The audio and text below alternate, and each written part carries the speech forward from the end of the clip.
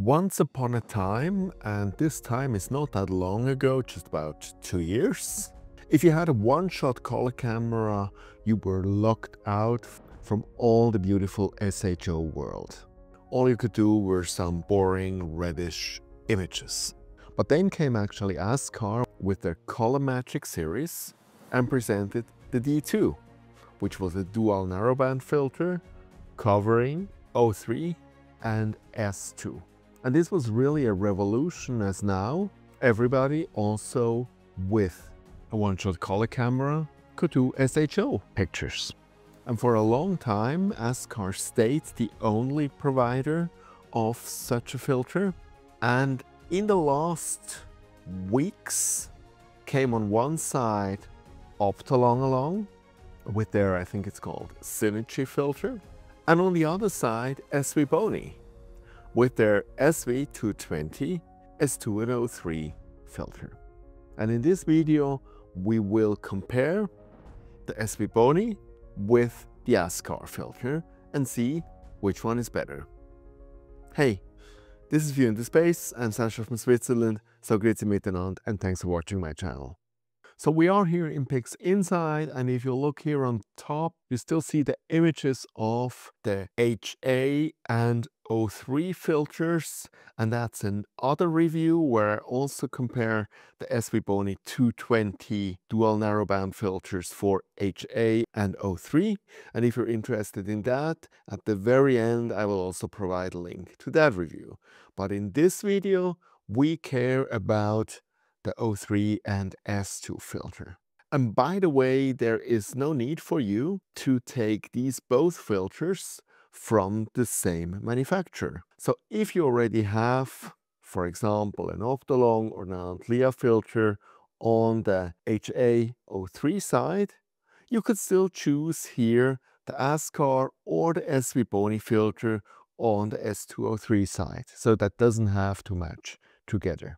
So the SVBony 220 S2 and O3 comes in exactly the same package with the same name as all its other filters. And it costs, if you look at this video right when it's published, and we're still in that Black Friday period, 145 euros, which is a bargain. And the original price is 179 euros, which is still really cheap. Compare that to the Askar ColorMagic D2, which is at the moment available for 390 euros. So double the price. So also here the question, like in the other video between the SVBony and the nebula, also here the question, is it actually worth spending double the money for the filter? Or to ask it differently, does a discount filter also look like a discount filter?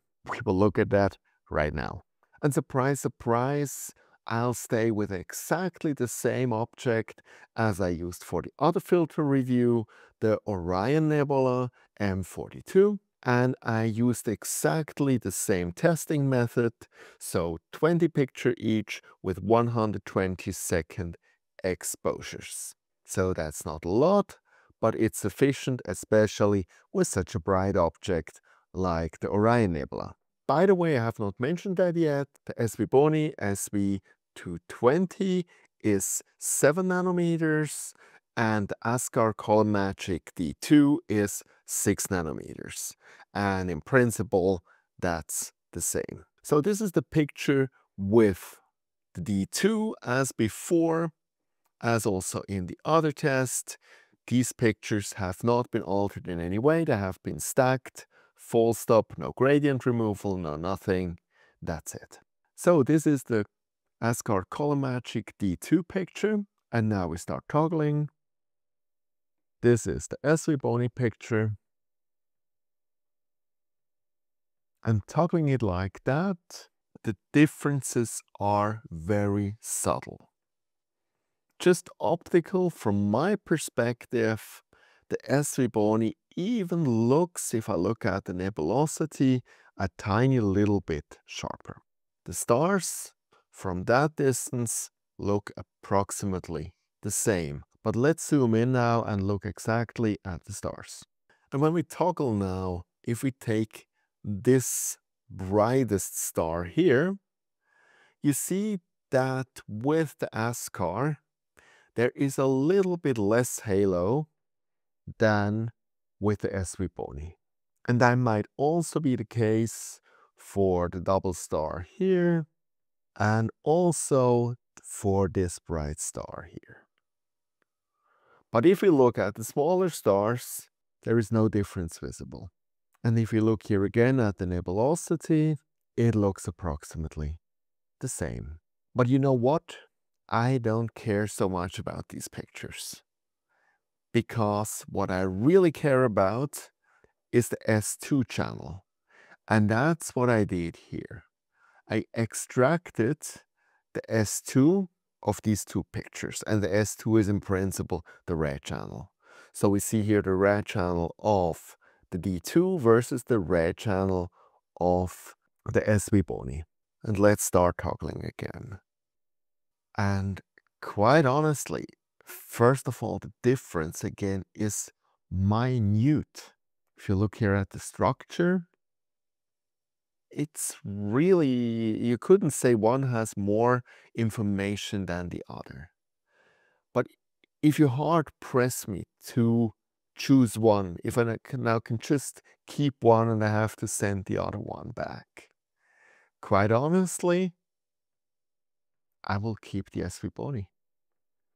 This here looks more noisy actually, and the background is darker with the SVBony, and what that actually means is that the information is brighter, there's more information, and that's how then the background gets a little bit darker.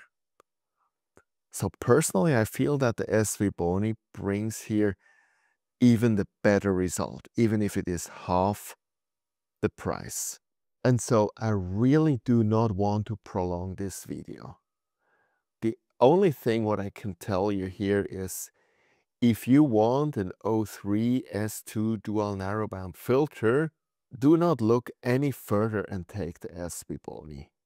And quite honestly, if you would have told me that before I did this test, I wouldn't have believed you. So this is really a miracle to me that they can produce this quality of filter for that price. But I believe it would be the wrong place to be a snob and to say, I still want now another more expensive filter or whatever. I mean, this filter delivers what the Askar does for half the price. What do you want more? And if you're still now curious how it looks like on the HA03 side, then have a look at my other video right here. See you next time, and clear skies.